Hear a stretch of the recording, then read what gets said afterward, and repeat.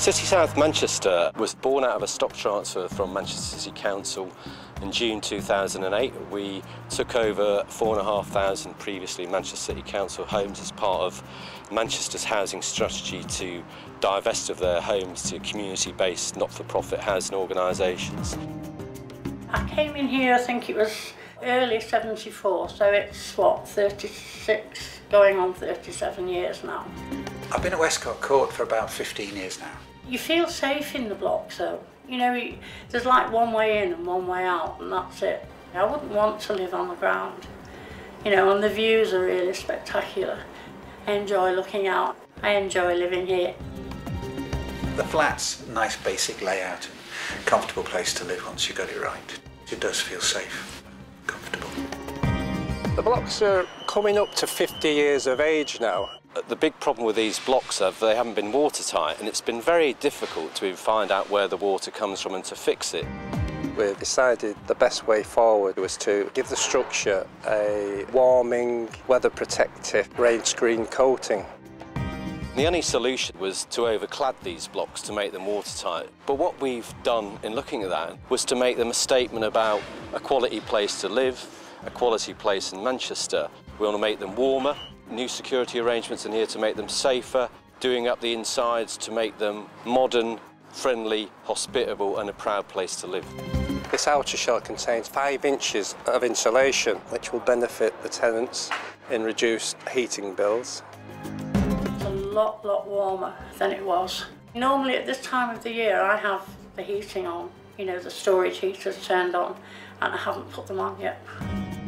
It is warmer. I haven't had the heating on in this flat all year. It's even more quiet now. Now we've got these new windows. I think it, you know, it's already showing benefits. Really, it just feels cosier, and it's nicer to look out and see the other buildings looking the same. The cost of doing this work to the highest specification is about £1.7 million per block. There's no point investing in these unless we manage them properly and we manage them jointly with residents. So we've recently taken a decision to ensure that each block will have a dedicated caretaker. Never had a caretaker like that before. Ramesh always knocks, is there anything you want? Can I do anything? It's really lovely. I'm a plasterer. I do support services with the labourers. I'm the site surveyor, so I'm in control of the cost for the project. I'm a resident liaison officer for Waite. It's about the residents really, keeping them happy. It's always a challenge working with residents living in the flats while you're doing a refurbishment. We've tried our best to sort of keep them informed and keep the works down to a minimum as much as we can. Yeah, it's getting there. The players obviously when they see the end results, the windows, the outsides as well, and just how it's all coming together. The feedback from the majority of the residents are that, yeah, it really is somewhere where they will have that sense of place and a new identity. It's been working well. They keep in contact with you, they tell you things, so I'm quite happy with that. It's been very noisy at times and very dusty at times. The whole flat's been disrupted. Well, when it first started, it sort of went from home to a building site. They've informed us of everything that's going on, and the lads that were here doing the windows and everything, they were so polite. They didn't make any unnecessary mess, so having them here was like good company. Given what they've been doing, I'm amazed how well it's gone, really. It is a very innovative project, and they're trying to do something a bit different and really give the wow factor for these blocks. As it's progressed, people have said, well, this is really making a difference. It looks as good as anything else around here and anything else in the city. General views we've had up to date is it's better than we thought. I feel as a team we've coped well with the hurdles within this scheme.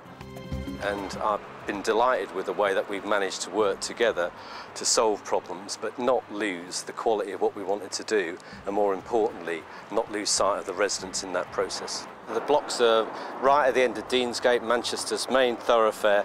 They're a gateway into the city and an important symbol of Manchester. And what we've done with the investment we brought to there is change Manchester's skyline and, more importantly, have brought up the quality of accommodations for our tenants' lives. And the investment we've put in there are really to make our blocks the same quality as the private sector blocks opposite that have grown up over the last 10 years. In my opinion, the blocks we've got and the conditions in them are better than those. I used to feel quite envious of the buildings that were going up around and thinking, oh, it must be really nice to live somewhere like that, but I feel prouder to be here than I would be over there now.